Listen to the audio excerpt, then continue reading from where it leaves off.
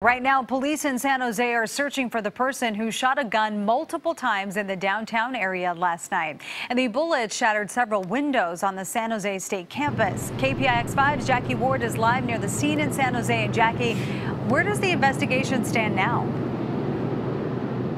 Well, police say the suspect is still out there this morning. Pretty unsettling for the students and the people who live around here. You can see that caution tape is still up. We are in front of the Dr. Martin Luther King Jr. Library in downtown San Jose. Witnesses tell us they heard about 5 gunshots around 6:21 last night. 2 of those bullets hit windows here at the Dr. MLK Jr. Library, shattering them about 8 stories up. 3 other bullet holes riddle a glass elevator shaft of a parking garage about a half a block away, also 7 or 8 stories high. Fortunately, no one was hurt or hit by any of the bullets. University police issued an alert shortly before 7 last night and told people to avoid the area. Mona Lisa Teo was in the library when it happened.